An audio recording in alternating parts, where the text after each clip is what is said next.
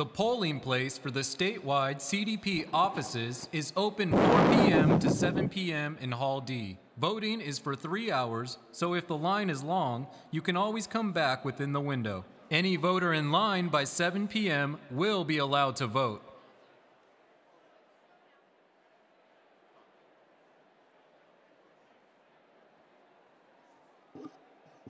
My pleasure to represent a former colleague of mine in the state legislature, Superintendent of Public Instruction, the Honorable Delaine Eastin, candidate for governor.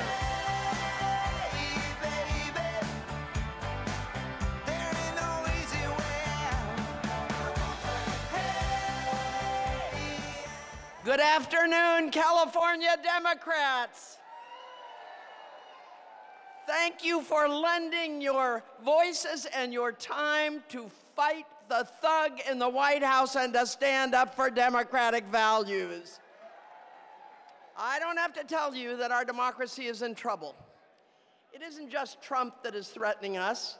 It is the lack of participation in our civil society and the lack of faith in government. You know, the word democracy comes from two Greek words, demos and kratos, meaning government by the people. And what a fabulous bunch of people we have here today. But the Greeks also invented the word idiot. It meant one who does not participate in politics. So thank you all for not being idiots. Saul Alinsky says there are only two sources of power in the universe, money and people. But people are only powerful when they're organized. If we want our democracy to last another 200 plus years, we must organize. And our government must be seen as a force for good again. Budgets are statements of values. And I want California's budget to reflect the values and priorities that built our great state. When I was a kid growing up in San Carlos with a dad who was a union machinist and a mom who worked as a dress clerk, we were not rich. But we didn't have to be for my parents to buy a home, a car, and for me to attend terrific public schools. I became the first person in my direct line to graduate from college, both UC Davis and UC Santa Barbara. During that time, our state had a budget that reflected our democratic values. We invested in education and infrastructure. Housing and health care were affordable. Our mentally ill were protected from homelessness, and our prisons were but a small line item in the state budget. We took care of our children, our communities, and each other in order to build a better tomorrow, and we began the ongoing fight for civil and equal rights for all. Since 1985, California has built just 6 college campuses, but 22 prisons. As our investment in higher education has plummeted, the percentage of our budget spent on prisons has tripled.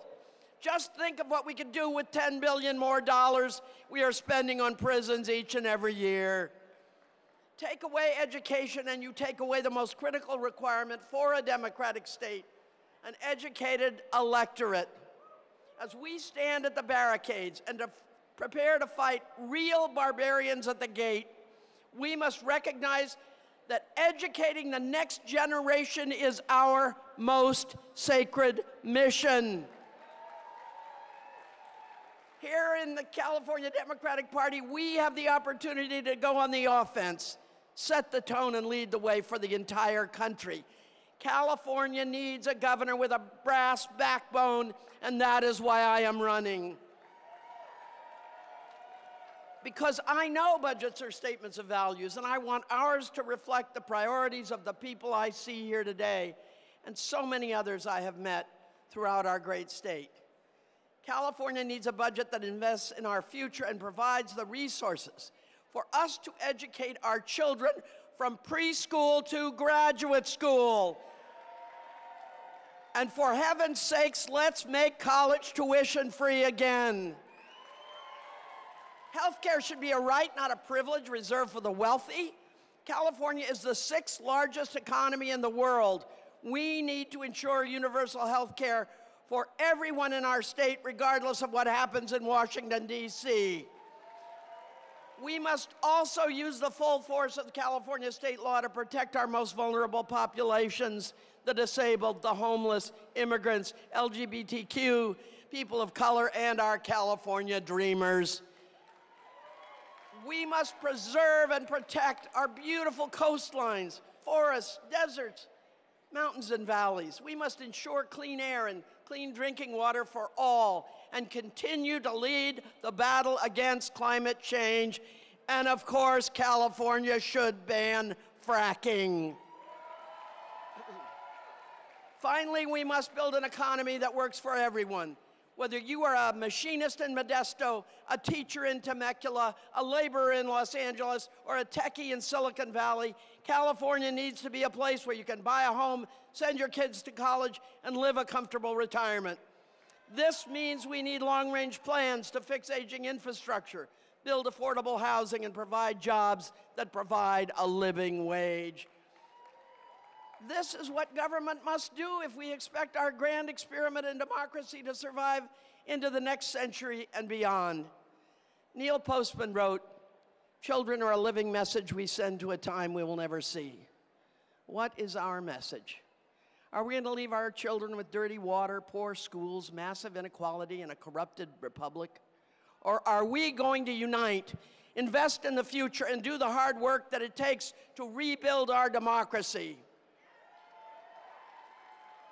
If I give you 20 pencils, one at a time, most of you could break every single one. But if I give you 20 pencils all together, the strongest person in this room cannot break them. If we organize and stand together, we have the power to shape a magnificent future. Please think about it and join me on this campaign for California. Thank you very much.